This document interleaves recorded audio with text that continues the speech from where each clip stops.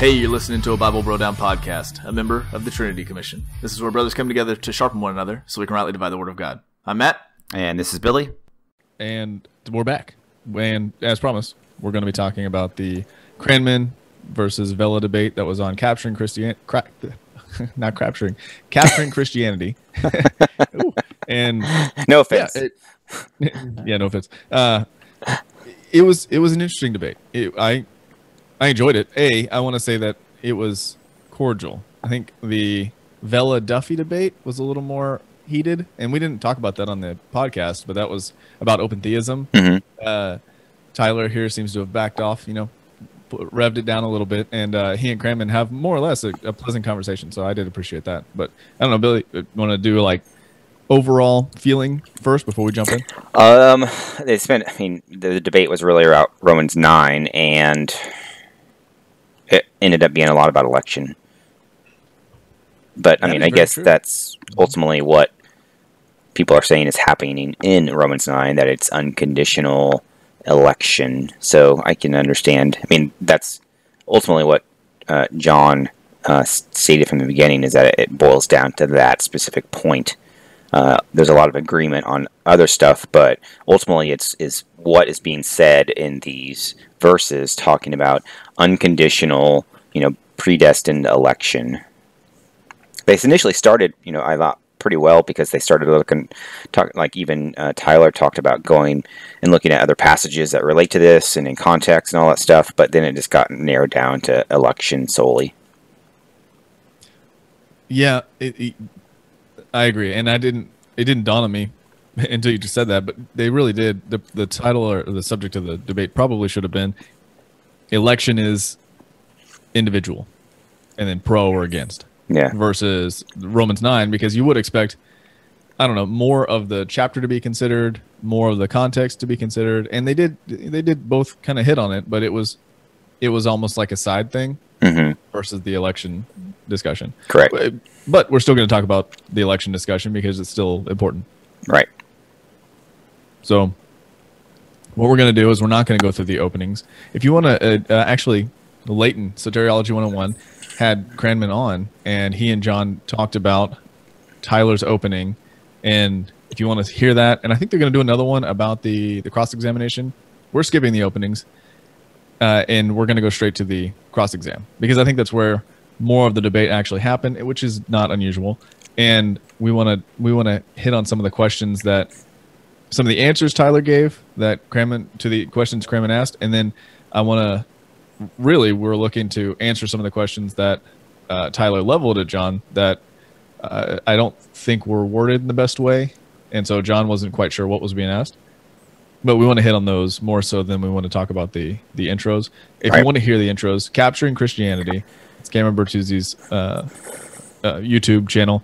Go over there. Just give him a subscribe when you go over anyway, because he's got a bunch of good stuff. And I like how he hosts things, and I liked how he focused on, during cross-examination, he wanted to be actually, hey, let's ask questions, like a cross-examination in a courtroom. Yeah, instead of just arguing back and forth and trying to make a point, you have to ask a question only in your time. Yeah.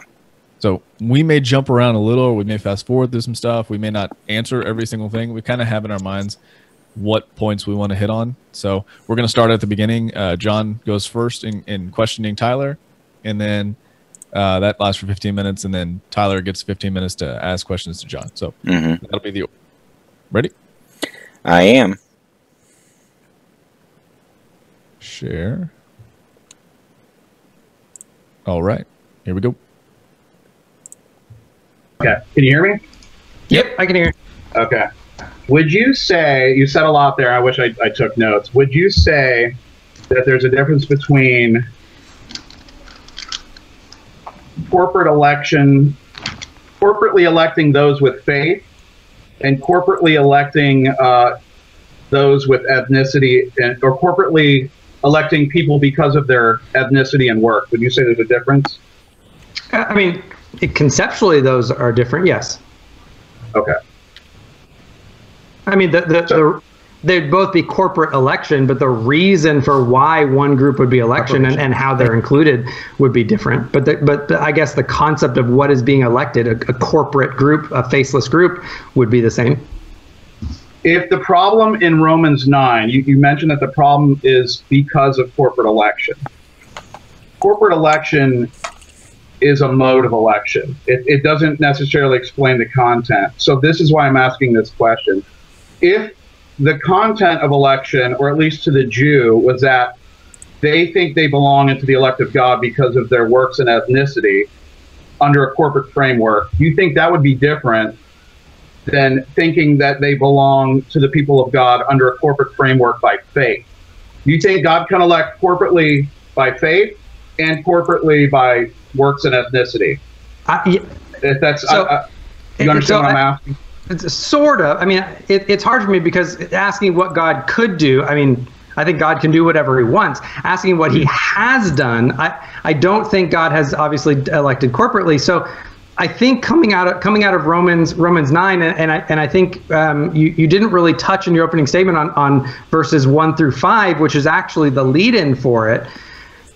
I think there's ample evidence of the corporate view that you've said, that it's inclusion by the promise of God of what he's chosen is the problem, because the question becomes, if God has by his sovereign election chosen Israel, why isn't Israel being saved? Why are they all apostatizing? So the objection coming out isn't, well, why is the Jew over there? Why are the unbelieving Jews saying, well, our ethnicity should get us? He's saying, well, why is it that God's promise of election to the Israelites seems like it's what's failing? So it's actually the corporate view of election of Israel, whatever you take that corporate view to mean, that Paul is addressing. He's not actually addressing the Jewish conception, which was something like what Jesus was, which is, well, we are ethnically Jewish. None of that is in the passage. He's saying the problem arises from out of this understanding of the unfailing promises of God, that God has foreknown and predestined and called and justified. And all that. Well, then why does it seem like his elect group of Israel's, why are so many of them not attaining salvation if all of those same promises were for the Jews? And Paul is coming back and saying, well, you have it wrong. God hasn't promised salvation corporately that way. God has always chosen the individuals. God has always chosen the remnant. That's just how it's always been. We shouldn't understand this corporately. All right, Billy. Quite a bit there. Right. Where do you want to start? Well, I mean, that main point that Tyler's speaking of is about, it is a valid point, that because it seems to be, because, throughout the first 5 verses, it talks about the promises of God, right? And, has God's word failed? And, one of the crux of the problems is, what does that mean? In terms of the context of this passage, it's speaking of these promises made to Paul's people. So that would be the Israelites, correct? Physical Jews. Right. So have these promises that God made the physical Jews failed? So I think Tyler makes a valid point that it appears that there is this collective corporate promise made to the entire Jewish people, and has that promise failed? So, he does make a point that it seems like that there is like a corporate view here, but Paul is arguing, is this corporate view correct? Did God corporately just pick all ethnic Jews to save? And is that really what it means? Yeah, and his answer is that no, it's not corporate, it's individual. Whereas I think the actual answer is no, it's not the corporate group you think it is. It's a different corporate group. Because God's not saying, what Paul goes on to explain is, look, for the physical promises, God could pick Isaac over Ishmael, and he can pick Jacob over Esau, and that's his prerogative. He can do that. He can pass it through a certain lineage. And then he relates that to salvation and says, just like that, God can pick a what we would call his spiritual kingdom through a different lineage, namely those who are faithful. Mm-hmm. So it can sit. The answer does not have to be Paul's rebutting corporate election, and he's saying it has to be individual. The answer can very easily, and I think appropriately, be God is saying that it is not that corporate group that those promises were made to. It is this other corporate group, this other lineage, and that lineage comes through Christ. Obviously, that's the point. And you see that in Galatians. Through faith, right? Through Yeah, Christ, right, like right. By faith through the power and work of the cross through Christ. Yeah.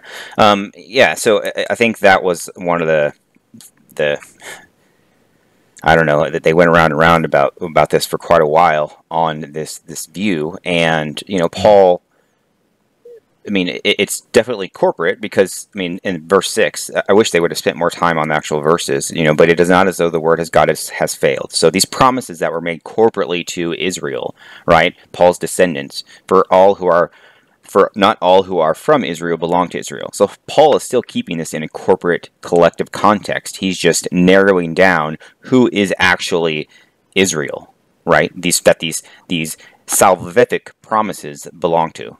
Would you agree? Yes, and that's actually a theme that runs through 9 through 11, right? Culminating in chapter 11, which is right. God no longer is calling those people, the physical Israelites, his people, but now he has a new covenant people. And those people are the people of promise, the people through Christ who are going to receive all the promises. And that's what, again, it culminates in chapter 11, where you see God cutting off physical Israel from these promises, from this vine, or root, I think it's root.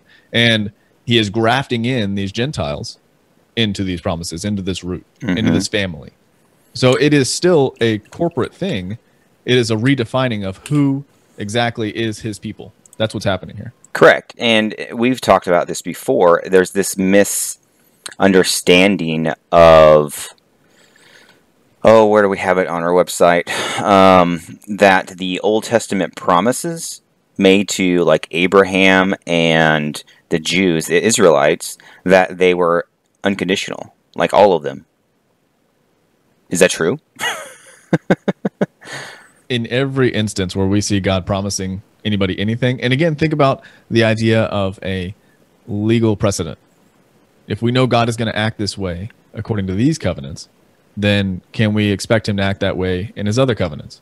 Consistently throughout the Old Testament, in every place you can pull out, God promises a whole bunch of stuff, and then the condition is, if you abide, essentially, right? If you are faithful to me, you will continue to prosper. You will have everything you need. You won't have to want for anything. I'll protect you from the world. But they don't. And then he eventually cuts them off. He gives them over. He divorces them.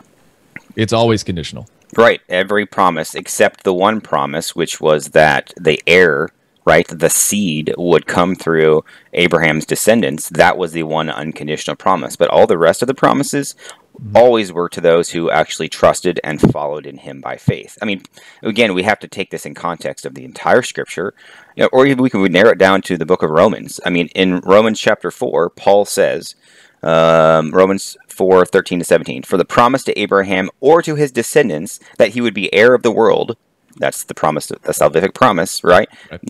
Was not through the law, but through the righteousness of faith. For it is this reason, by faith, in order that it may be accordance with grace, so that the promise will be guaranteed to all the descendants. Paul has already made this point that these promises, who are the Israelites, this Israel that he's speaking of now in Romans 9, are those who trust and meet the condition of faith, who follow him. We see it over and over throughout the Old Testament that it was Genesis 18:19, right? The Lord says to Abraham that he may command his children and his household after him to keep the way of the Lord by doing what is right and just. And how do you do what is right and just? You walk by faith. You listen to the Lord and you walk by faith. Then the Lord will give to Abraham what he promised him. All these salvific promises of inheriting the land and all that stuff, it was all done through faith. So this condition was always there, but the Jews missed the condition. They just thought, it's about we're Israelites, we're physical seed, so it's all about that. But it never was. It was always about faith. And again, Paul makes that point throughout the entire book of Romans. If you go back to our Romans series, when we get to Romans 9, we actually, before we get to Romans 9, let's remember all these things that Paul has already talked about in the first 8 chapters. And I go list by list of all of these conditional promises that come by faith. That's what Paul has already established before he even gets to Romans 9, that the promises of God come by faith through the work of Christ. Yeah, and well, I don't want to jump ahead, so we'll leave it there. Good stuff. Let us continue and see what they say. Okay, I think I'll have to save my response because it's more of a discussional response. So, I think you might be misunderstanding some things there. But anyways, let me read you a quote from Douglas Moo. If Paul applies Old Testament texts according to their original intent, the Calvinist appeal to Romans 9 is undercut and perhaps excluded altogether. Now, we all know who, most of you know who Douglas Moo is. Pause it again. Calvinists do. He's a world-class Calvinist scholar. Do you agree with him there? I want to reemphasize what we just said about Romans 9, that this, it's not that Paul is arguing what Tyler is saying against corporate view. He is arguing against a corporate view, but it's a corporate view in terms of genetics, right? Right. That's what Paul, you're identifying the wrong corporate view. Right. It's not but not all from Israel belong to Israel. He's still keeping these covenantal kingdom corporate promises to a corporation, to a group, true Israel. But he's moving the goalpost and saying it's not about genetics, which is what we'll learn later that John tried to say. It's not, and he actually says it in his opening, that it's not about genetics and it's not about works. But there is a condition, but it doesn't have anything to do with those things, right? And in that condition, what separates genetic Israel from the Israel that the promises, are for, Paul already established, which is faith. Again, so it's the point that Paul is arguing against a corporate view is true. He's arguing against a genetic, works-based corporate view, but he is still keeping it on a corporate pedestal, a pointer that there is still a corporate promises given to Israel. Yeah. Again, the answer is not Paul is arguing against that corporate understanding, therefore individual. Paul is saying it's not that corporate group, it's another. It's a redefined. It's who God says it is. It's not. It doesn't matter if you were born first. God gets to pick who it is. Right, and you see that all throughout the New Testament. You see we did a series on. So the word of God might be fulfilled. Remember that word for fulfilled, and what it really means is kind of like it's like an opening. It doesn't mean that it's like verbatim, filling up. Right? It's filling up. It's bringing fruition to what it truly means and what it truly like was meant for. It's bringing that to fulfillment, that fruition. And throughout the New Testament, we see these Old Testament passages fulfilled, not in a literal generic sense, but in a metaphoric, allegorical. Just like Moses lifted up the serpent, right? That wasn't like some that there was going to be something happening like that, but there was going to be a type that happened like that, which was the cross. Similitude. Yeah, similitude. It wasn't that when God purchased and bought and redeemed and freed from slavery the entire nation of Israel from Egypt, right? That freedom came through a spiritual sense through Christ, that Christ bought the world, he purchased the world, he redeemed the world, he removed them from slavery, right? So that those may trust in him and may walk in faith to him, right? And if they do, as in the wilderness, then those who trust in him and follow him will inherit the promises, right? That similitude, that's what we see. Really starting to preach. Sorry. It's been a while. No, it feels good. I know. I'm missing it. Okay, so John just asked Tyler, hey, Douglas Moo? I think it's Douglas. Moo. He said that Paul would be using these Old Testament verses, like Ezekiel, right? In their original context. He wouldn't be changing it to individual. And Tyler's about to reply. So let's see. Can you say the quote again? Yeah. If Paul applies Old Testament texts according to their original intent, the Calvinist appeal to Romans 9 is undercut and perhaps excluded altogether. Do you agree with him? Well, it's hard because you're now giving me a contextless quote. So in one way, I could say, yes, I do agree with that. If Paul is taking the entire Old Testament, dragging it the full context, full context and all, and you can't, there's no New Testament, interpretation of that passage, then there may be a problem there if that's what we take. I don't think Moo is actually affirming that. I know Moo's position. I'd be massively surprised if the context of that quote didn't matter, because for many, many reasons. I would look at the passage, and I brought this up in my opening statement. I think that there are markers in Romans 9 that are dealing with individuals. Again, we can't use crass allegorization that way. I mean, you have Rebecca and Sarah. What nations do they stand for? You have the promises given to them.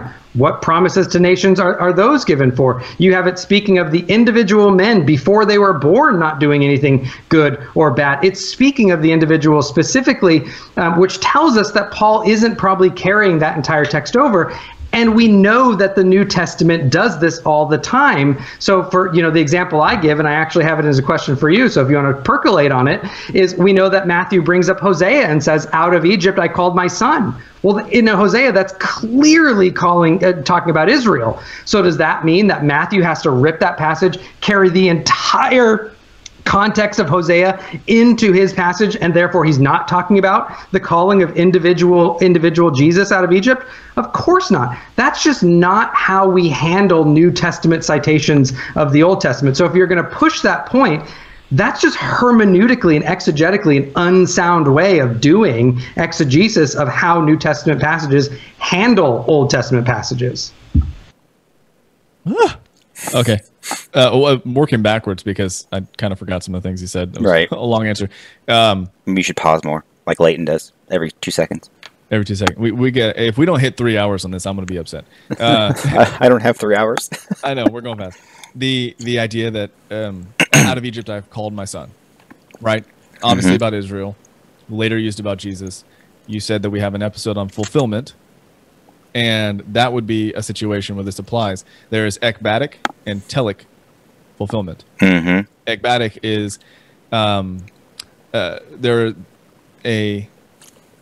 telic is on purpose. God does something in the Old Testament. He intends for it to be carried out in an exact way. Take Isaiah 52. All the descriptions of Christ's crucifixion, that is a telic prophecy. It is a fulfillment when Jesus is beat and our wounds are applied to him. It is on purpose. Ekbatic is when we see something, there are similarities. It is what is the word? I can't think of it.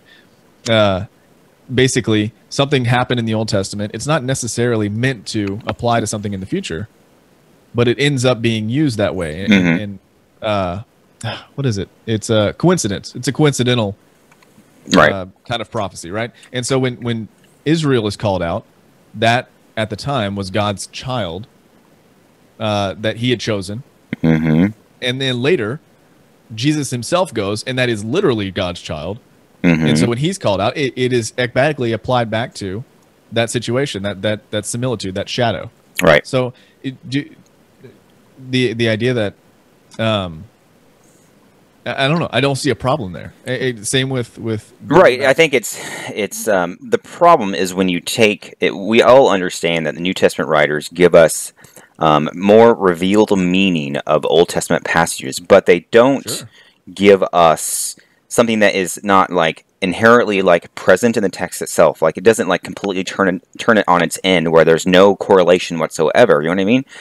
Like you can understand the whole, I called my son out of Egypt and how, that can apply to Christ and that's not like turning the text upside down. But when you start taking something from the Old Testament and reinterpret it in the New Testament in a completely and just like almost a backwards, like totally 180-degree understanding, that's what is eisegesis. That's what I don't believe and the way we understand Scripture, you don't have to do that. You don't have to turn it upside down. It doesn't change the narrative, the basic narrative of those Old Testament passages. I mean, that's eisegesis. And if anyone today were to do that, they'd be ridiculed. Well, and I guess my point is, it's not unusual. I guess I didn't need to focus too much on that, because bringing it back to Romans 9, it's not unusual for an individual name to be used to talk about a group of people. Right. Out of Israel, out of Egypt, I call my son. That's a singular noun, and yet it's talking about a whole group of people. Correct. And we know that in Ezekiel, Jacob and Esau are individuals, but clearly it's talking about Israel and Edom, the kingdoms themselves. And so when you get to the New Testament, Paul doesn't have to. And I think Tyler's kind of begging the question here because he's already established that he thinks that Paul is rebutting corporate and focusing on an individual, and therefore he should take these passages as individual, even though what Paul is quoting is talking about a corporate group. Yeah, and later on we'll see he does mention that, I don't know when we'll get to this, but he talks about, Paul narrows down his view of because Tyler mentioned the remnant, right? Throughout this video, it's the remnant of Israel, and Tyler obviously says that remnant is from God unconditionally choosing them from the foundation of the world, but that's not what it's not what's happening. So Tyler is even saying that there is a corporate view, it's just narrowed down, and that's exactly what Paul says right in the beginning. All Israel is not from Israel, corporate Israel. Well, and I think that's such an important. You keep pointing that out. Israel, not all Israel is Israel. Right. He's still talking about a group. Correct. So to say that he is only focusing on individuals is incorrect because he is defining who that group is. Mm-hmm. And I do want to point out. I'm glad you reminded me when earlier Tyler mentioned the remnant, as if the remnant are individually chosen. Right. But when you look in chapter 10, for instance, you go to the very next chapter, and it talks about the remnant, talks about that situation of God saving people for himself. It doesn't say that it always talks about them as a collective, as the faithful. Those who are faithful are included in the remnant, and that's who he has saved. Are they individually picked by God to be that? In a way, if they are faithful, God says, you are mine, right? But the criteria by which he chose those individuals is open to anybody, and it is a predefined corporate group. The faithful will be his. Right, and it goes exactly to our point that we've addressed multiple times. Now, what does remnant mean? Even in the Greek, what does it mean? The leftovers? Right. The leftovers, the remainder, right? Mm-hmm. That's remnant, like what remains, what is left over. So even in the very word itself, it talks about big corporate view, right?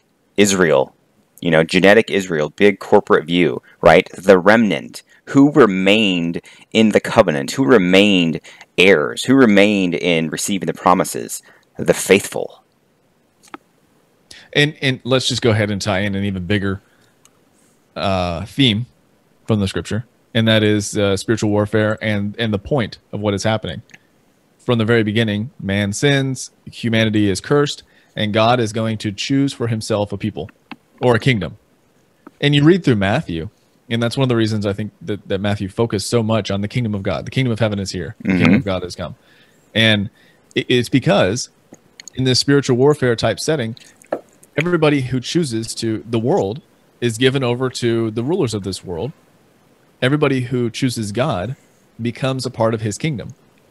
He is keeping a certain a remnant, right? Those who are left over, those who have not chosen the world, they are left over. They are faithful to him, and he pulls them out, draws them to Christ, and they are his kingdom, his people.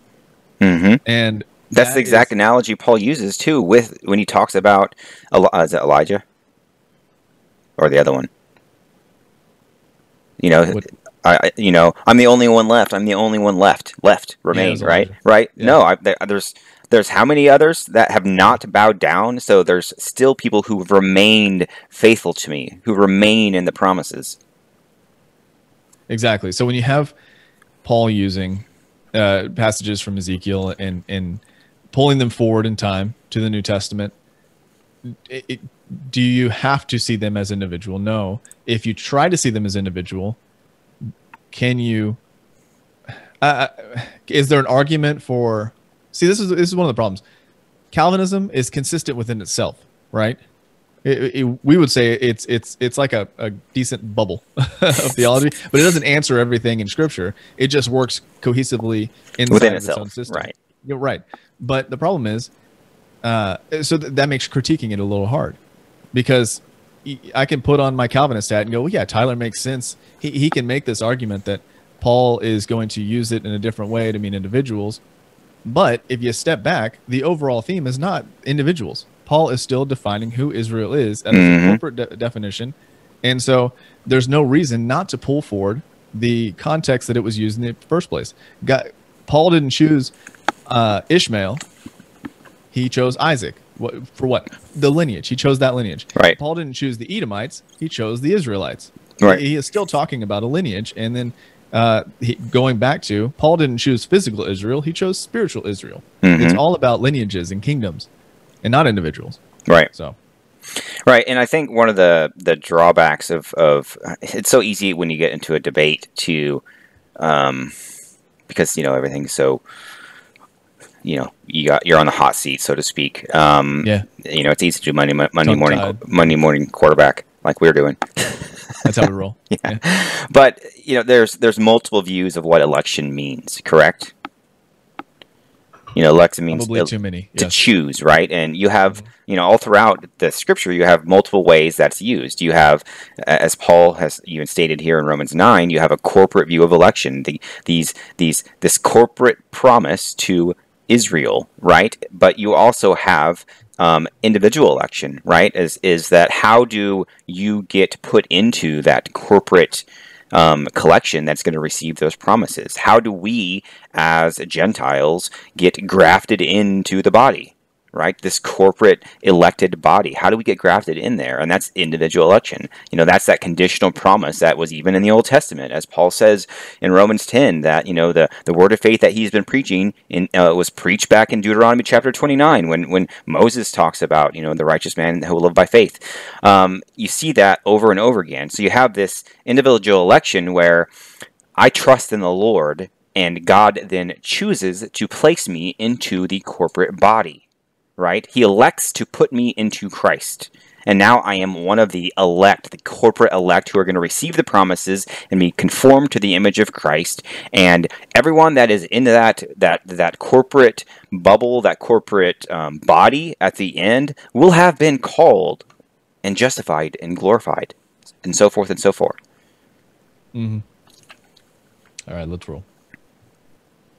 Let me ask you a question. When in Genesis, the passage that Paul cites when God chooses Jacob, does God simultaneously choose Jacob's descendants there when he chooses Jacob? The same passage you would say signifies that God chooses Jacob. Well, the promises are for you and for your children. I mean, the same promise is given to us in Acts, right? The promises are for you and for your children. Let me rephrase. Right? Does God choose Jacob's descendants simultaneously as the people of Israel when he chooses Jacob? You're opening a can of worms of covenantal theology, right? Because in a sense, it's going to be, yes, God has determined that the Redeemer would come through that very specific line. He traces it out. But in another sense, when you get to Exodus, when you get to Deuteronomy, those are covenant-making agreements. God is actually choosing Israel for service at that point. So it's not exactly as clear-cut as you have. But let's imagine I even said yes. Let's imagine I said, okay, at the time that God is choosing Isaac, well, I mean, we could look at Abraham. It says, I chose Abraham, and part of the promise is that you will be a father of many nations, specifically one by which the Redeemer will come, right? So, but does that mean, therefore, that when we're talking about salvation in Romans 9, that corporate election is how salvation is done, that God corporately elects that way? No, you're making a huge leap in logic to tie those two things together. Right. Isn't that a huge leap in logic? Because it's literally how he explains it. You made the point earlier. We wish that they had used more scripture, just gone through Romans 9. Mm-hmm. And here you have a lot of discussion that is talking kind of about the text, but not actually referencing the text. And so it's frustrating because, again, you nailed it. You hit it on the head. Not all Israel is Israel. He's talking about a group of people. Right. And John's question is good because he's trying to draw out the distinction. Is God in Genesis electing Jacob, or is he electing a people? Right. He's electing a people. He's choosing a people. God's portion is Israel. That's the point. Right. And we got to, again, look at this in the context of Romans 9. Paul is talking about the salvation of his brethren, right? That these promises about the Messiah, that the Messiah has come and gone, and where are these promises to, the genetic Israel? And Paul's saying that, no, you guys missed it, that the promise wasn't just for genetic Israel, wasn't, based on, who your father was. It was based in terms of salvation, right? Tyler does make a point there. In terms of salvation, because these promises, some of them were like just genetic promises in general, again, where the lineage of the Messiah would come from. These promises, these salvific promises to Israel, were for those who met the condition of faith. And we can't also narrow down the scope of this. Tyler will bring up, what about Sarah, and what about, these other people and all that stuff, right? That's not the context and the scope of what Paul is teaching through using them, right? We have taught that God has shown and used Israel, and the occurrences and the way he spoke to them, and all those various things that he did with the law and the temple and the sacrifices and all these things, right, are big shadows of how God has always interacted with the world, right? You can go back to Romans chapter 1, right? That the gospel is the power of God, right? To all who believe, right? From first to last. Matt, did that first start like the day Christ died, or where does that first start? First. Right. The first so one. The gospel has always been the same, which is trust in God, and you're going to be saved, right? Through the power and work of the cross, right? Through the work of Christ. You're going to be inheriting the promises if you trust and follow the Lord through faith. That's from first to last, right? So this gospel, shadow that has been over Scripture the entire time doesn't lose its value or its power because God decides to teach us a bunch of shadows and bring about the Messiah through the lineage of the ethnic group of Israel. Paul talks about how the law goes away, right? Is it in Galatians? Well, that's what I was going to go to. But the first covenant still remains, right? Right. Yeah. If this were an election debate, I would kind of steer at that point to Galatians 4, the second half of Galatians 4. I'm always talking about the first half, but the second half, where he says, "Now Israel is like the son of, or the child of Hagar, and the church is the son of Sarah." Mm-hmm. Because Israel is in bondage to the law, but the church is free under this. So it's interesting, even there, that you have individual it's a singular pronoun, the child, referring to the entire people that God is choosing for himself. Correct. And then the question is, how is that defined? Romans 4:23 through 24. Well, actually, all of Romans 4. Those who have faith like Abraham, we too are credited with righteousness like he was. We're considered his son, and we're included in the promises, et cetera, et cetera. Right. Yeah.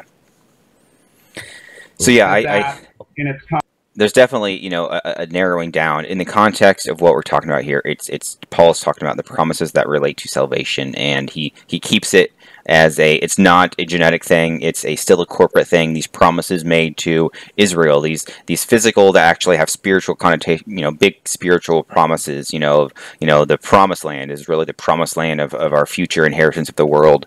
That is the context that what Paul is talking about. Yeah, and I wish it had been more, because us having the discussion about what Romans 9 would be, we would want to start with 6. I mean, 1 through 5, we all kind of know Paul's upset. 6, he's answering that question.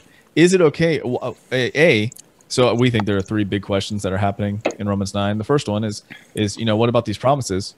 And Paul's answer essentially is God has the right to define who is going to receive these promises. It doesn't go to every one of Abraham's kids. And so the point is, yes, it is about salvation, but when he's talking about God choosing Isaac over Ishmael and Jacob over Esau, he's just saying God has the right to choose which child, which lineage these promises go to. Mm-hmm. And the physical Jews did not get it. The spiritual Jews did. Mm-hmm. That's God's prerogative. So again, bring it back to the text, but whatever. Ready? context is salvific. I'm asking you if the choice of God's people in the Old Testament, the way he elects his people, is it corporate? When God chooses Jacob, does God choose Israel in Jacob as a result of there being Jacob's descendants? Does he I'm asking, what type of election is that? What mode of election is that? Is it corporate? No, it's collect. So so you have to remember, I'm a Calvinist, so I'm going to start from a different presupposition than you are. Can I just throw in real quick that I find it a little bit ironic that Calvinism that focuses so much on corporate headship when it's talking about what Adam did, right? When we get here, it's like, but no, it's not corporate. I'm not going to. Isn't a collective and a roster corporation very like? I mean, when they started debating like collective versus corporate, I'm like, who cares? You're just talking about a group. Yes. Yeah, I agree. Yeah. Like when Adam and Eve sinned and the curse fell on them, guess who it also applied to? The collective of humanity, right? When God promised, Abraham, it also went to the collective of his children, who that then got narrowed down, like later by God. When it went to Jacob, who it actually didn't get narrowed down from that point because it was his 12 sons, right? It was also the collective or the corporate, right? The corporate family of Israel. Yeah, we'll listen to his answer. I think what we'll find is just a distinction without a difference. Yeah. Corporate, collective, company, whatever. A blank slate and concede to that because I think God determines all things whatsoever comes to pass. So I'm very comfortable saying it's a collectivist choosing. So in the same way that I brought this up, in the same way that I know my family, I don't know my family as this abstraction. I don't say, well, I chose my wife and so therefore I have this abstract thing as a family. I know my family in that I know my wife and my 2 sons.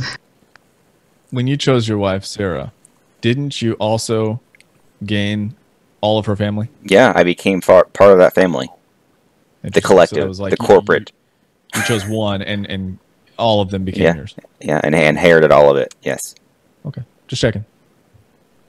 By name individually. So I'm fine with the fact that God has chosen Isaac and his children for service throughout.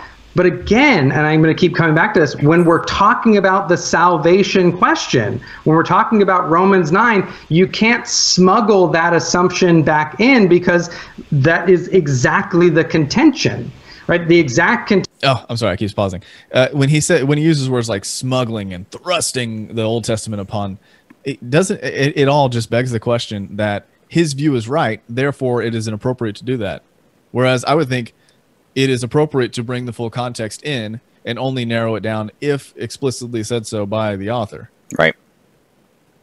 So. Yeah, I mean, when we went through the entire book of Romans, we looked at all there's, I think, 9 plus, Old Testament passages that Paul uses in just chapter 9. We went through all of them, and we remained in context to what they mean within the picture. We didn't have to turn it upside down. When Paul talks about, he quotes Moses and God having mercy upon him on whom he has mercy, we can see that the context is that God was going to judge the entire nation of Israel, and through the context, through Moses' faithfulness, right? Moses' faithfulness, he showed mercy upon the entire nation of Israel. That's just the context of Christ being, it was Christ's faithfulness that we now have mercy. Like the entire human race has had mercy because of the faithfulness of Christ.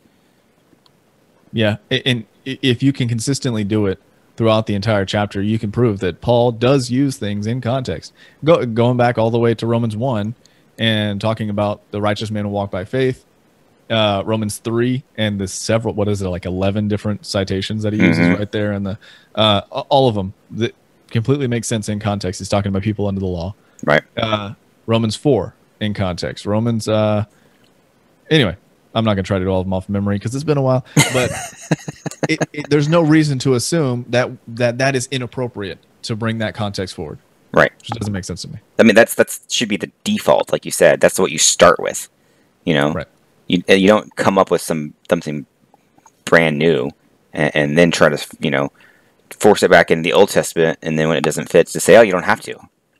It's new revelation. We obviously would take context into a court, right? We're not going to just say that we bring the context forward and we don't look at anything else. Yeah, I show you a video of somebody shooting someone else. He's a murderer. No, let's open up the video and see what happened before that. Right? Yeah. So, yeah. Anyway, let's go. Intention is when it comes to salvation, Paul is saying it's always been by God's free choice for whomever, individuals, not whatever, for whomever he chooses to have mercy on, and whomever he chooses to show wrath on, that he has fashioned from beforehand, the vessels of mercy and the vessels of wrath prepared for destruction. Why does Jacob's descent? On what basis does Jacob's descendants get chosen? And would you say? I'm trying to. I hear what you're saying, because you're making a difference between a collectivist approach. Ultimately, what I think you mean by that. Any interest in just skipping to where Tyler starts asking questions? Because I do. Yeah, I think they continue to focus just on this. Like continues to try. John seems like he tries to hammer him down to understand that, hey, God was using a corporate election. When he picked Jacob, he picked the entire nation of Israel. He picked Abraham, he picked his descendants, and narrowed it down a little bit for the lineage. But they just go back and forth with that. I do want to point out, so Cameron later on, before the kind of, I can't remember what he calls it, but the open discussion, essentially. Right. Cameron brings up this analogy that we've used in the past. He calls it a swim team. I think we've called it a football team. But Billy, if I have the world's largest pool, and I say, okay, everybody who comes and signs up on this registration thing gets to swim in my pool, and you show up and you sign the registration, and I say, Billy, welcome to the pool. Go on in. I'm individually welcoming you, but the invitation was to everybody. It was a corporate thing. Everybody who signs this list gets to go in. You individually, happy you signed the thing. Come on in. Right. So right? The swim team will receive, free membership and, forever, and, free access to the pool, and all these other, they get free towels and all this stuff, right? Now I just chose a corporate swim team, right? And then I individually, guess what? You've met the qualification of the swim team, which again, we would say is faith, not a work. And now they're put into the collective choosing of the swim team. Individually, they're put into the chosen group who receive the promises. And you see that, you see those two types of things all throughout Scripture, is that they also miss this point of individual election is actually different than corporate election. They go hand in hand. And yeah, you mentioned Cameron tried to make that point. He's like, I don't see any, what's the big deal? They fit together. Yeah. And the coach of the swim team now can say, Billy is mine. He is my swim team person. Right. What do you call he's swimmer, I guess. Right. Yeah. So the language being both corporate and individual still makes complete sense. And we won't get to that part with where Cameron tries to make that point, but I just wanted to bring that up because I think it's wrong to try to assume that it is somehow you can have both, can't right? Be tied together, right? Right. Yeah. Okay. Jumping forward to Tyler asking John questions, and I don't know if we'll get all the way through that one as well, but I really wanted to hear the first 10 minutes or so because there's some wording issues. Yeah. Play. Our questions. Here we go. Okay, whenever you begin asking. So really fast, my wife is putting my children to sleep, and I just realized our monitors are in here. I'm going to go turn off the sound of those, and I'll be back in 2 seconds. Okay, do that. So John. As Ishmael was. Okay, let's get back to the debate. So Tyler, whenever you're ready to start your cross-examination, I'll just start the timer when you start talking. Sure. All right. So John, can you give any citations of any scholar before Pierre Mauret in the 1930s who affirmed the corporate view? No. Can you name... Yeah, go ahead. Sorry. Oh, later on there, you probably recall there's the exact question about this. And Tyler goes on for about 3 minutes about saying that really, you don't really want to trust in early scholars and things like that. The question is irrelevant. The irony. Yeah, it's hilarious. Later on, same thing. He goes on for and I think Cameron picked up on it because when you watch Tyler give his answer, he starts smiling. Didn't he just ask a very similar question? Was an early person, church father who did this? It's really irrelevant. I mean, we've talked about this. I don't want to talk over you, but it's so nice not to talk about the stuff I have to deal with in my normal job. But, that's not an argument, right? If when Christ came and turned everything upside down, it's not like, well, they didn't teach this for the past 2,000 years, right? So we can't believe it. It's obviously not true, but nobody taught this for the 2,000 years. And then when, the Catholic Church was in charge for all this time and the Reformers came along and Martin Luther, did his whole thing and people were like, well, this hasn't been taught for 1,400 years. Yeah, obviously it's wrong. They also had a bad habit of when you taught something that was different than what the Catholic Church taught, they would kill you and burn all your stuff. Yes. So it was kind of hard to maybe retain some of that. But again, just because, and I think Tyler would agree with this, just because someone hasn't said it before doesn't mean it's right. Logically, that is a complete non sequitur. You cannot claim that a point is incorrect because nobody's ever said it. Yeah, but it's an easy debate. Like, ooh, I got a point. It's a jab. Yeah. Yeah. Okay. Very, very many before Bart or Hobbes popularized it in the West.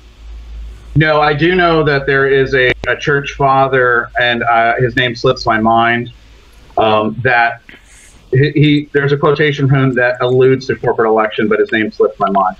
Okay. So you're obviously more learned than I am. I'm not in seminary, so. But yeah, go ahead. That's fine. Was Isaac just as much corporately chosen as Ishmael was because he was the seed of Abraham?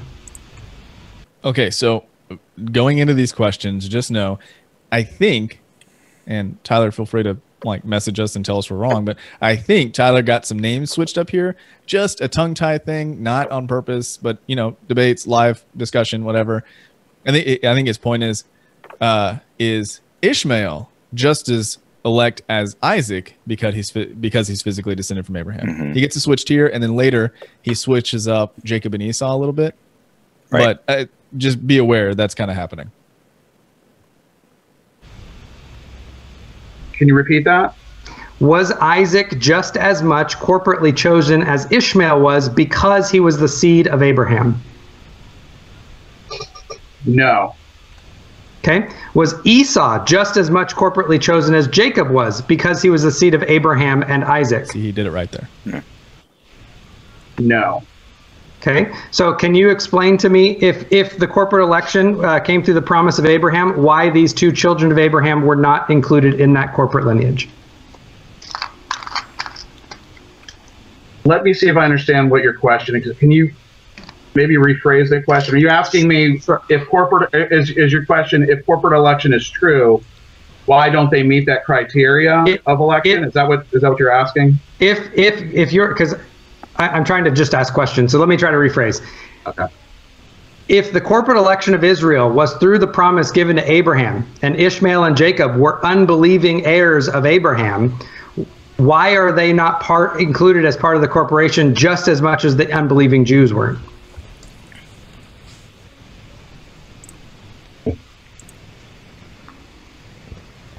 I would say, repeat the question again. Let me make sure. Okay. John, I assume, has not heard this question put this way. It doesn't help that the names were kind of jumbled. This drove me a little crazy. Repeating the question, and then he'll move on here in a second. Billy, if Ishmael and Esau are both legitimate children and grandchildren of Abraham, why aren't they included in the promises? That's the question. Mm-hmm. Why, if that was a corporate promise, why weren't they included, basically? Yeah, exactly. I think that's where we're missing the point, is that going back to verse 6, what is the context of what we're talking about? All Israel is not Israel, right? These salvific promises, bigger context of what I just spoke of in the first 6 verses, right? Those salvific promises, all Israel is not from Israel, right? So now let me give you an example. I'm going to go back even before Israel. Abraham wasn't Israel, right?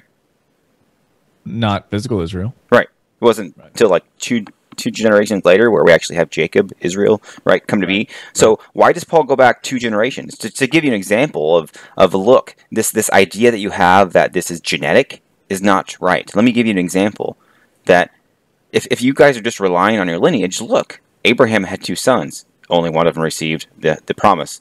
Isaac had 2 sons. Only one of them received the promise. So he's giving an example of that this isn't just a genetic thing. It's not just a birthright that you have. Well, but you get what Tyler's doing, right? He's trying to say corporate wrong because that doesn't make sense.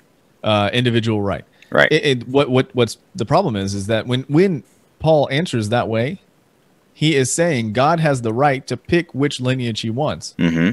So yes, it can still be corporate, but God doesn't have to open it up to every single lineage. Right. He picked a particular lineage. Right. He went from Abraham to Isaac to Jacob. And then guess what? He stopped at Jacob because it actually went to all of Jacob. Right? It went to all of Israel. So why if God made a corporate promise to Abraham, why was Ishmael and Esau excluded? Because God was not under he didn't promise to give it to all of Abraham's lineage. Right. So God has the right to determine that. That's how I would have answered that question. Right. Because there's different levels to it. I want to make sure I answer it correctly. I'll move on. Actually, sorry, I'm sorry. I'm not trying to be difficult. It's very nuanced. I know. Very nuanced. In election passages in the New Testament, is the subject us as Christians or the method of salvation? The subject of the verb. So when it says God has chosen, is that subject usually a personal pronoun of individual persons, or is it of a corporate? Is it the church, or is it the process of salvation being included by faith? I would say, depending on the passage, I would say it's corporate. It refers to the church. Can you give? Okay.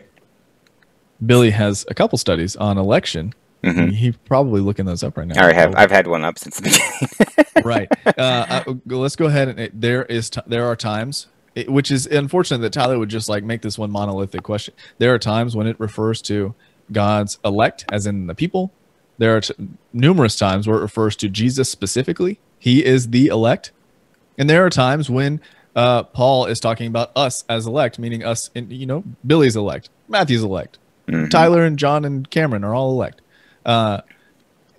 Asking for John to say, okay, all of these situations, how is it used? Is I think inappropriate because it demand that you have to look at the context, right? They're going to be different. Yeah. We have a study called the called, the chosen, and the elect. Yes, and another one called Calvinist elect versus the Bible's elect. Yes, right. Because they are different. They are different. Yeah, you have all, and you have also different like verb tenses and how, you have, like I said, you have the called, the invited, right? Like you are among the invited of God. And you have the chosen, and then you have the elect or the elected, and how those are used. I mean, you're called, you were chosen, the children of your chosen sister greet you, but let's see, those accompanying the Lamb are the what's it? I always use invited because it makes more, you understand the context. Those accompanying the Lamb are the invited, the chosen, and the faithful, right? So that's a corporate view. But then you just have elect just being that choice or the chosen. There remain a remnant according to the election of grace in Romans 11:5. But in regard to election, this is talking about Jews as a whole, right? In Romans 11, in regard to the gospel, they are enemies for your sake, but in regard to election, they are dearly loved for the sake of the fathers. That's corporate. Yeah. Yeah, you see it multiple places all over in various contexts. It's, the chosen, it could be the chosen one or the chosen, like you're the chosen. Yep. So, if you want to see what we think about that, we don't have time to go through all of them, but Bible Brodown and if you want to email us, BibleBrodown@gmail.com, BibleBrodown.com, click on studies, or actually scroll to the bottom of the page on the first page, and there's a little Google search bar. There may be a couple ads as your top results, but if you search for something and we have any studies that have that word in it, you'll find it in that search. So here we go. Give me a single example where the subject of the verb having to do with election or choosing is the corporate church, or is the process of salvation by faith and not individuals. Billy, didn't you just give us one? Mm-hmm. Okay, so that was a single. Okay, we answered that question. I would say Romans 8, the golden chain. I would say those in that passage refers to the church. It's a collective singular. So that's a collective, though. I'm asking for a corporate. Do you understand the difference? I just wanted to pull out my hair at that point. That's a collective. I want to, yeah. Tomato. I don't know. I'd be interested in seeing the differences laid out side by side, corporate versus collective. In reference to John's answer, those being those who love God, those are the ones who will be justified, glorified, etc. Called, justified, glorified. Mm-hmm. That sounds like a decent answer. But yeah, again, I don't understand the difference between collective and corporate. Yeah, and I think they spend a while on that. That is what Say that one more time. I said, and they spend a while on hashing that back and forth. I would say is a corporate. It refers to the church collectively, so I would say it's a corporate body. Okay. If we're elected into a relationship with God, can you explain what it means for that to be the case if he's choosing people who are already in a relationship as a condition to be elected? Yeah, ask that again.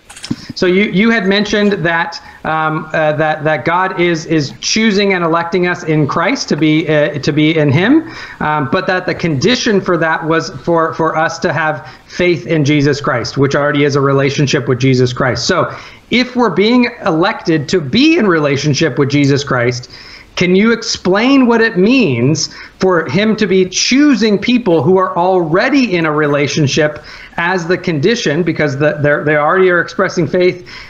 How is it that they're being elected to the very relationship that is the condition of them being elected? Can you give me an example from Scripture? I don't think there is an example from Scripture. This is your view. So you had made. Can't ask him questions, John. You just got to answer. Okay, I'm not sure I understand the question. Which, as jarring as it is, when Cameron jumped in like that, I appreciate the fact that he's keeping them honest on, only asking questions, only giving answers, because it keeps the breakdown. Anyway, just pointing out, I like that structure. Ask it again. I'm sorry, because I don't even know if that's my position. It's really foreign to me. You had argued that what God's election actually is, and I think that you're agreeing that God is electing the church, which is the bride of Christ. They're now in a relationship with Christ, but that the condition for God to elect them is in response to them having personal faith. Is that not your position? Yes, I would say that's my position. Okay, so if you have personal faith in Jesus Christ, are you already in relationship with Jesus Christ? Yes. So can you explain to me how I am elected to have a relationship with Jesus Christ on the condition of already having a relationship with Jesus Christ? That's where it gets tricky, because you're elected because you have a relationship with Jesus Christ, not elected to have a relationship with Jesus Christ. So what am I elected to? Justification, glorification. What does Ephesians 1 say that God has chosen us to do? Be conformed to His image, the image of His Son, and we're chosen in Christ as a result of being in Christ. That's why we're chosen. Does Ephesians 1 say that we are elected unto adoption? Yes. So we are chosen to be in relationship with God in virtue of being in relationship with God. Pause it. Is that right? Oh my gosh, that's terrible. Yeah. Yeah. You go first.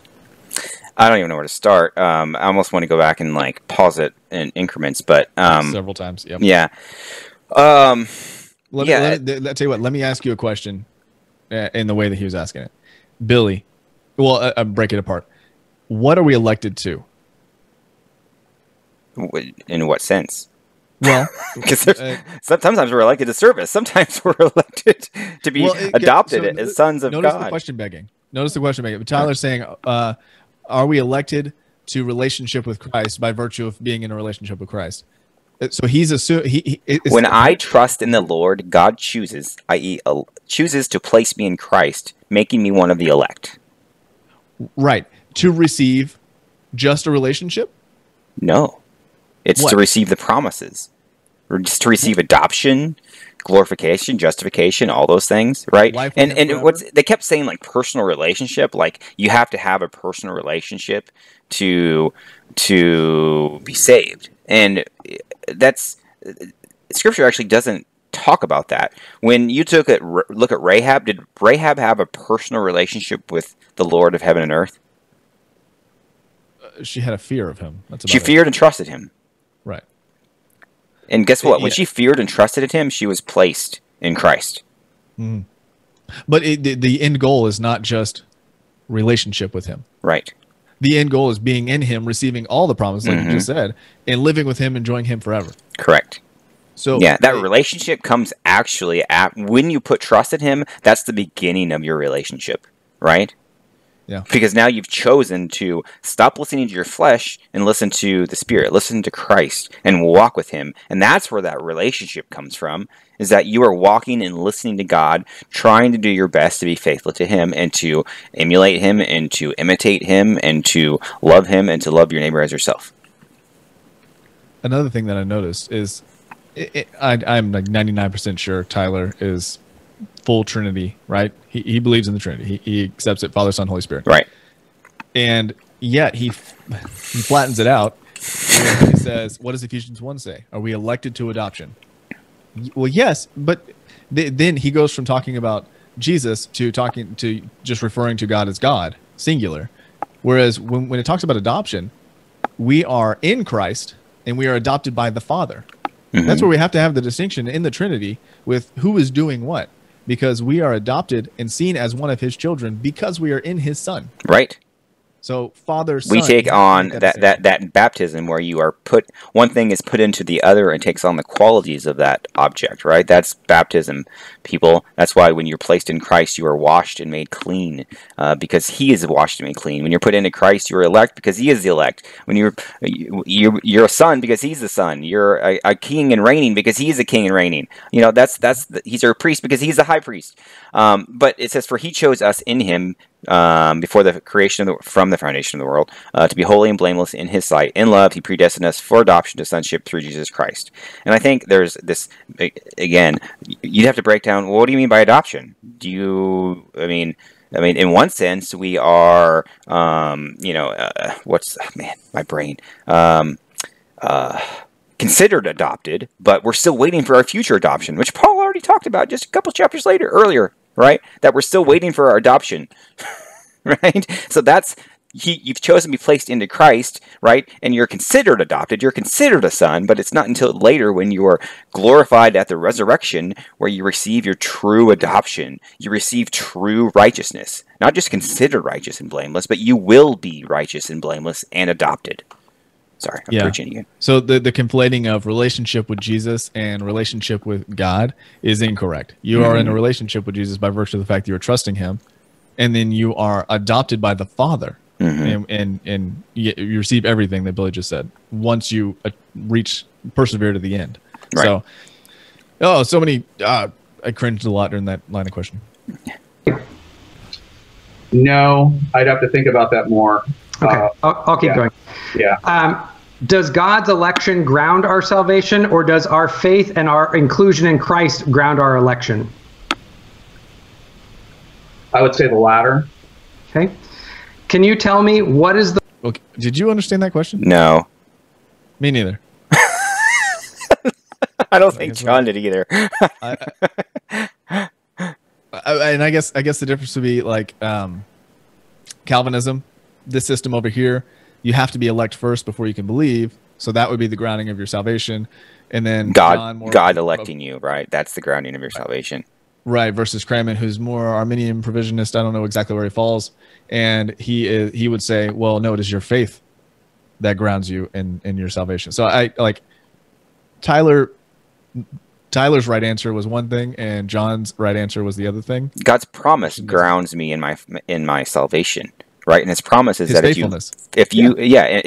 promise is that if you have faith in me, right, and you walk in faith to me, then you're going to inherit my promises that I've already promised you, right? So the foundation is his promise, but it rests in my faith in keeping his promise, keeping his condition of faith.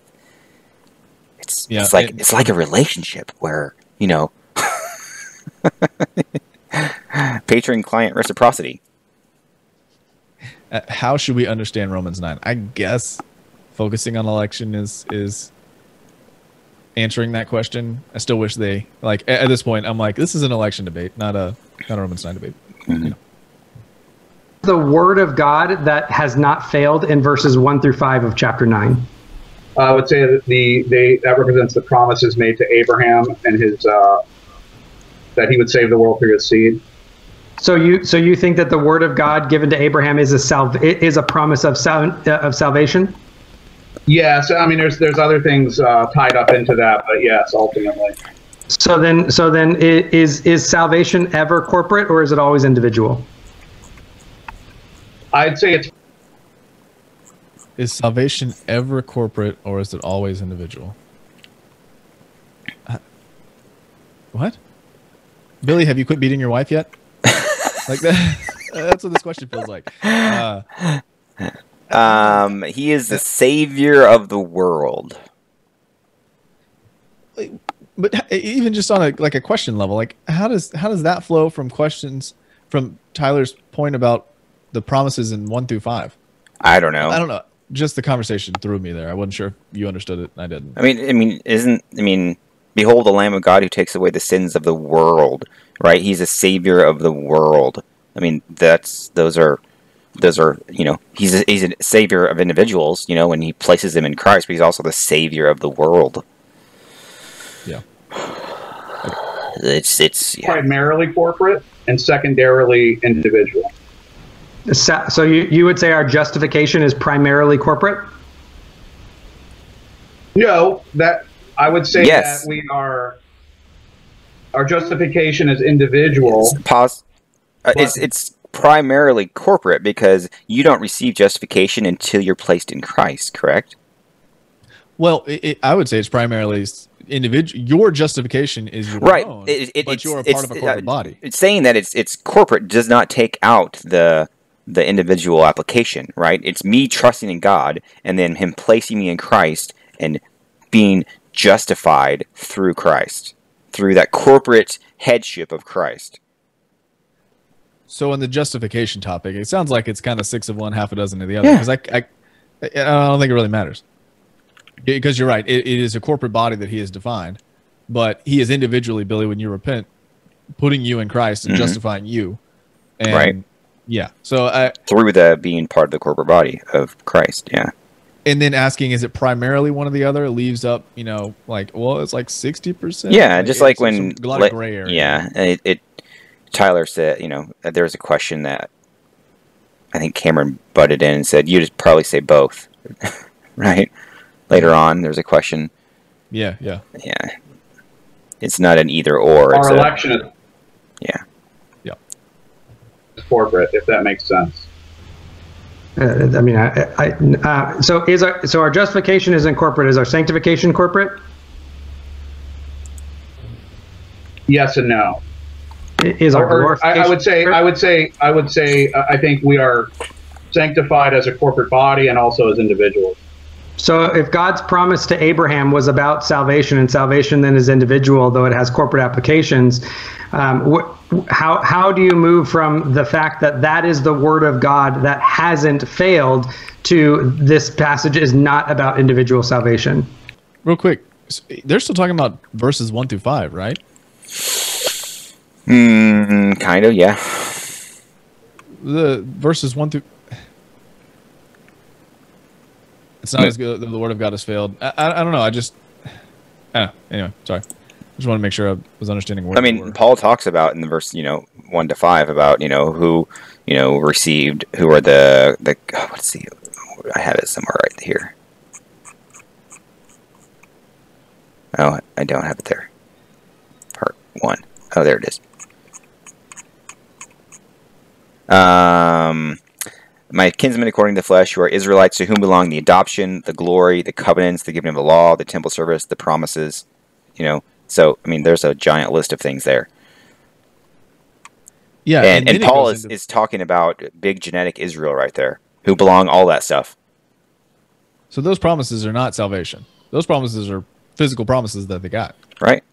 And the goal was, through you, I'm going to bless the world. People are going to look at you. He says, my kinsmen according to the flesh. Right. Chapter 6 is referring back to the promises. Like, it is tying in this idea from chapter 8 of the salvation and the security that you have. Mm-hmm. And talking salvifically. 1 through 5 is talking about physical Israel and what they had. Right. So, I guess I would have called that out. I don't think that they're on topic there. Right. Whatever.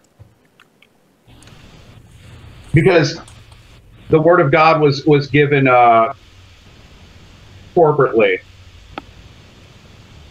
Okay, I'm trying to think how to parse this. This is complex. Yeah. Okay. So you and Abisiano, I hope I'm pronouncing that, by the way. I respect him as a scholar. I don't want to I've just never heard it really pronounced. Make a lot out of the historical context of the citations for Malachi and others.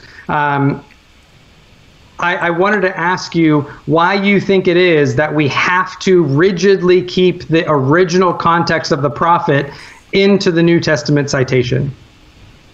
It's not that it needs to be kept rigidly. I just see I see no basis to overturn that sort of concept, and I also see the same corporate concept carried over into the New Testament. We see, for example, in Romans 11, where Paul describes Israel, or describes the elect group as being a branch grafted into an olive tree. So our election is determined by our connection with the olive tree. And so that to me is a corporate mode of thought. And also in Ephesians 1, we're chosen in him. We're chosen because we're in Christ. And that to me, so I see no reason at least in the text, that Paul has moved on to some other type of election. Are you individually engrafted into the tree through your salvation? Yes. Okay. So your main argument for the choice of Jacob over Esau and Isaac over Ishmael being corporate just is these Old Testament passages, right? But at the same time, you're now saying that the Old Testament passages aren't actually the evidence that it has to be corporate, that the corporate comes from elsewhere within the context. So do you see the circularity of that? No, I don't grant that. I think that it's both. I think that the election in the Old Testament, to me, seems corporate, and the evidence, and I think there's additional evidence for thinking that Paul has not overturned that by what we also see in the New Testament. Okay, you see what I'm saying? I'm not using the New Testament, or I'm not interpreting the Old Testament necessarily with these, like Ephesians. But what I'm saying is that it seems to me that if you take these Old Testament passages, they definitely seem to be referring to corporate election. I see no reason to think Paul has disregarded that or changed it. And on top of that, I see that there's evidence that he hasn't in the New Testament. Well, minus. Okay. That was a lot, and they covered some of the stuff we've already talked about. Mm-hmm. Any comments on that out there? I don't know. It's like, what are they trying to accomplish? What's the question trying to accomplish? So I don't even understand, because they go back and forth so much in trying to, I don't know, like it gets so parsed. Here's the strategy, right? Tyler's still trying to prove it's individual. So he asked John, hey, John, is sanctification, is glorification, justification, are those things individual or corporate? And he's expecting the answer to be individual. Like, I was justified, I will be sanctified, and then I will be glorified. Mm-hmm. The problem is, John keeps saying, well, it's kind of both. And it kind of is, right? We just talked about that. 6 of one, half dozen of the other. Right. Corporately, yes, sanctification, I think, is more personal, but justification comes by being in Christ. It is corporate. It is through him as the elect, we become elect. And then glorification, yes, individually we are glorified, but it is through our relationship with him and the fact that we are part of this kingdom that he's established that we will be glorified at all. So it is corporate as well. And so that kind of, I think, ruin Tyler's strategy there to move from, well, those things are individual, so therefore we should assume that when Paul talks about salvation, he is talking about it only in individual terms. And then you have John hanging, like, reiterating the fact that, well, no, it's kind of both. And the Old Testament is corporate. And Paul is just pulling that forward and using those as examples the way they were used there. Mm-hmm. So it's like Tyler sees it as completely inappropriate, and John, we would say rightly, is saying, no, it works. You should bring that forward. It is how Paul is using it. Right. It's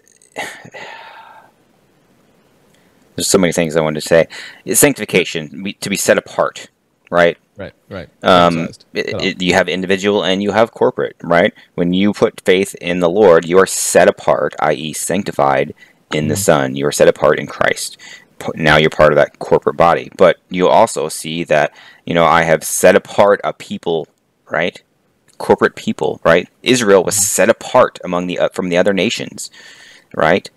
So you see both concepts. We try to. There's so much like either or, and if it's this, it can't be this. But the scripture is much bigger than that, and the context is much bigger than that as well. All right. We may have to cut off the last few questions here in a minute, but we'll let it run for just a couple more. The assumption of the context of the Old Testament passage. What actually else from the passage makes it seem like, because I mean your opening statement was, well, if it sounds like this and it sounds like this and it sounds like this, but we need other reasons not to.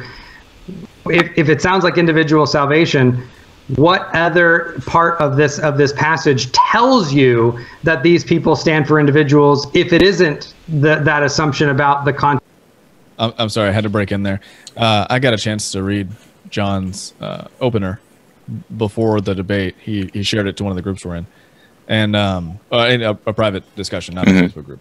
And it was interesting. I had that same thought, was if you grant that Romans 9 sounds like that, then I could see Tyler grabbing a hold of that admission and using it on you later. Whereas I don't think it necessarily sounds like that. I mean, can you sit here and hold your head right and make it sound individual? Of course, but now that we've gone through Romans, we understand what it's saying. It sounds corporate to me. Like, so I think I would have withheld that kind of admission, just because here he is later on using it against him. But he makes the point, though. I don't know if he's already made it or he made it earlier.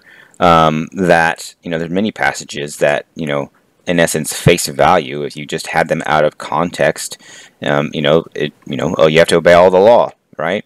You just take Paul, is it in Romans where he says, the doers of the law, you were justified?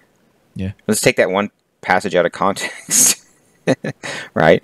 Oh, he's talking about the Mosaic law. So if you do the Mosaic law, you're justified.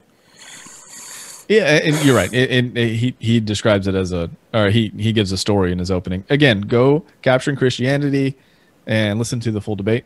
But a verse that is near and dear to our heart is our topic, I should say, is in the seven woes. I think Jesus is talking to the Pharisees and says, "You tithe and you should, but you neglect the weightier things of the law." And then you have pastors now going, "See, Jesus said you should tithe, right? Therefore, tithing." That's not what I'm saying. Anyway. Right, but it also says it's like mint and cumin. So does that mean that's what I have to give? I mean, that's if we're going like verbatim here. Spice cabinet only. Right? Yeah, no, not money, spices. Yeah. Context from the Old Testament passage. Do you mean that they don't stand as individuals? Is that what you meant, Alan? So your position is that they don't stand for individuals, that they represent the corporate body. Is that correct? They stand as they stand as individuals, but they're not elected as individuals qua individuals. They're not. It's not merely the election of an individual. So they're So then why does God use them as? So then why does God use the individual? If they stand for individuals and God is using them as examples of His sovereign choice, why then can we not understand that to mean that God has electing individuals if they stand as individuals? They don't only stand as individuals. That's what I'm saying. They also stand as, when God chooses Jacob, He simultaneously chooses Israel. So where in the passage says that? It says it in Genesis. Where in the passage of Romans 9 says that that's what Paul is doing? That's where we're talking about context. Again, not all Israel is Israel. That is proof that he is focusing on corporate bodies, Right. but redefining which Israel we're talking about. Right. That Paul is using. That Well, Paul it's is in the using the individual. That Paul is using. So you're getting it from the citation, but you just said that the citation isn't where you're actually getting it from. No, I said I'm getting it from the citation, but I also find further evidence of this mode of election in the New Testament as well. Okay, but I'm definitely getting it from the citation. So Matthew cites Hosea 11 in saying that out of Egypt I called my son. In that context, it's dealing specifically with Israel being called out in the past. Does that mean that Hosea dealing with the nation of Israel, that Matthew cannot mean Jesus individually because that was the context of the Old Testament citation? No. Ekbatic fulfillment. Mm-hmm. It was a coincidence. It was not telic. Different situation altogether. Mm-hmm. I mean that. Why is this? I would never say that Old Testament passages cannot be reinterpreted or cast in a new light or given a prophetic voice. I'm not saying that.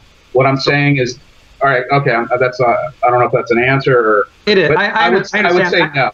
I understand that you want to say so. Then my question is exegetically, what is the line of demarcation between those two things, between Matthew and here in Romans 9? Why is one? Why can you do it with one but not the other? I think in this case, I would say my main reason for accepting it here is just reading through Abishano. I'm not an exegete, but I would say he's built a case by looking into the Old Testament. And that's the reason I think the body of evidence is further in support of Paul not overturning this mode of election. Okay. I can't say I would say just the body of evidence leads me to believe that in this case rather than in Hosea.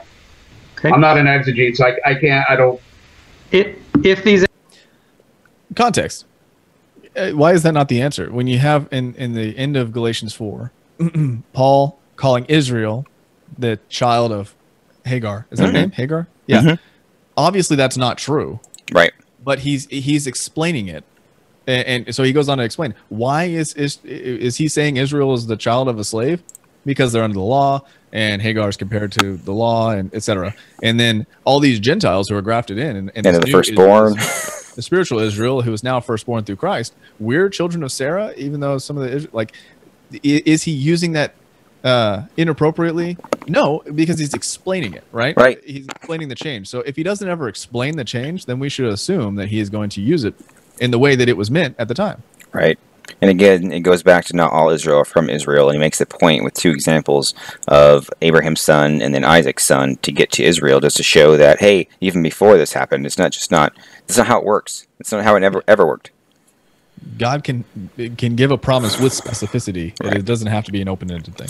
Right. And going back to corporate election to begin with, I mean, Paul is obviously talking about a corporate body in Romans 9, but it's not about corporate election in general. It's the same subject that Paul has been on for 8 chapters. Now it's kind of narrowing down to this supposed failed promise that God made to the ethnic Israel, and he's just explaining that he's narrowing down and giving us fulfillment that, no, you guys got it wrong. It's not about, all of your, genes and where you came from and who your father was. It's about, the same promise that we gave Abraham that, because he obeyed my voice, i.e. he walked in faith, that's why I'm giving him this.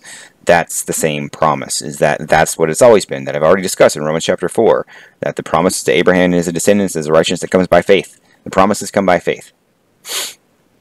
Yeah. And the two examples are not about salvation. They're about providing an example of it's not about genes. Yeah, and God's prerogative to choose specifically which lineage. Yeah. Who is his kingdom. And again, Romans 9, 10, 11 is about the redefining of who Israel is, not physical, not lineage, not genes, but spiritual, different lineage. That's his kingdom that he's going to carry forward into the new heavens and new earth, and they're going to live with him forever. Mm-hmm. So yeah, the kingdom of God isn't based upon race; it's based upon faith, and being placed into the King's kingdom, which being placed into Christ and being part of that collective kingdom, that corporate kingdom. Yep. Overall, again, I enjoyed the debate. I think there was some confusion in there. Some things weren't worded the best. John, I think, was caught off guard by some of the questions, but it happens. Billy and I have never done a public debate before. I imagine I would get tongue-tied at some point or another. But what I wish had happened was either the name. I just wish the debate had been called something different. Election, something to do with election, or they had spent more time on Romans and going through it. That would have been nice. I'd like to see strong exegetical arguments one way or the other. Yeah. Yep. Are we going to continue this or no? Or are we good? Well, I know you've got something coming up in a few minutes, and right. I think we've made our point. Okay. Yeah, All no, right. I think we're good. This is what are we sitting at now? Hour 20? Hour and a half, yeah. Hour and a half. So this is our main and our mini. We could put it up early. Whenever you hear this is when it went up. So, yeah. Any questions, comments, thoughts, BibleBrodown@gmail.com. Also, if you're in the Facebook group, feel free to throw it out there. Also, go check out Cranman, join Leighton on Soteriology 101 and defend their openings. You deserve to hear John speak for himself. And then I would assume Tyler, I think his podcast is called The Freed Thinker. Something like that. Yeah, I'm fairly certain that's what it is. Got like a golden eagle thing on the front. The Freed Thinker podcast. I would bet money that he's going to have some kind of review there at some point in the near future. So check on that. And then lastly, go check out Capturing Christianity and give them a sub because Cameron's got some great videos. Yep. And I covet his camera. It's very sharp. All right. Till next time. God bless. God bless.